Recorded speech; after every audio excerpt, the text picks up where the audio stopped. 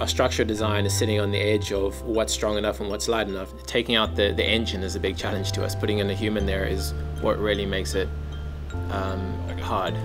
A team of young engineers from the University of Maryland is trying to do the impossible. Conceptually, it's extremely basic, and yet in practice, it's extremely difficult. Push it. Good, Henry, good. Keep that around there. They've spent the last 4 years building a human-powered helicopter, and now they're putting it to the test.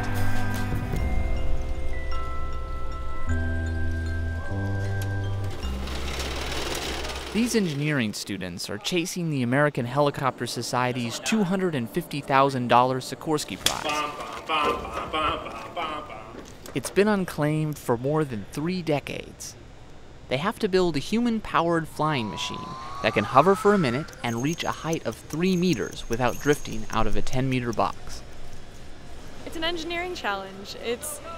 Nobody's ever done it before. Yes, it doesn't look like the most advanced technology out there, but we're really pushing the limits of composite structures and lightweight design.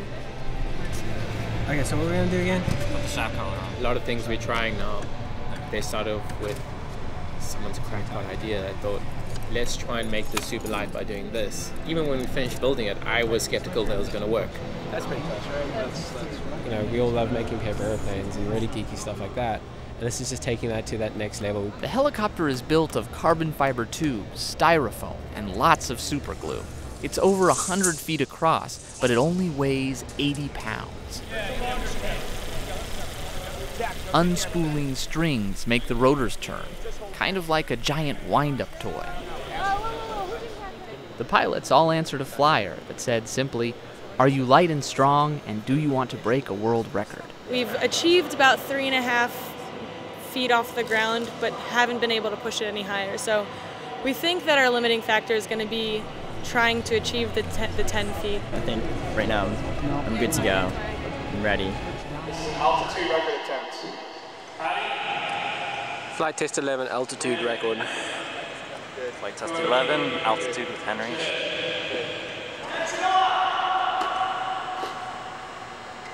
You're clean, go!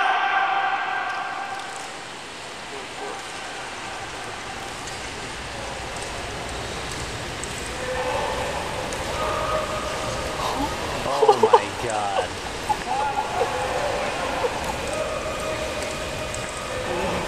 Holy moly. Back down. Bring it down, bring it down.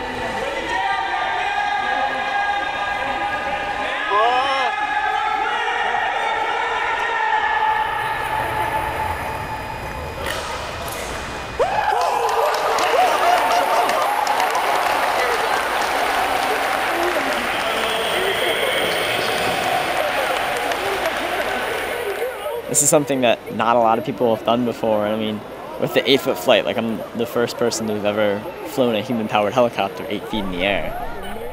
That was the most amazing feeling in the world because, that's really flying. What did we do? What's changed? How is this? How are we struggling to get at 3.5 feet and now we're popping up to 8 feet and, it doesn't look like we have to do much more to get higher. All right, guys, this is a record flight attempt. For the first time, the Sikorsky Prize's 10-foot requirement seems within reach. I've honestly never gotten to a point where I had to stop because I was tired yet, so hopefully that's going to be today.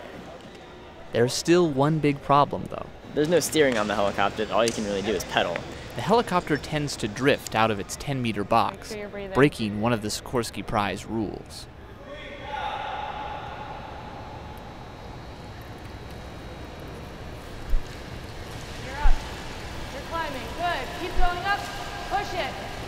Go, Colin, go!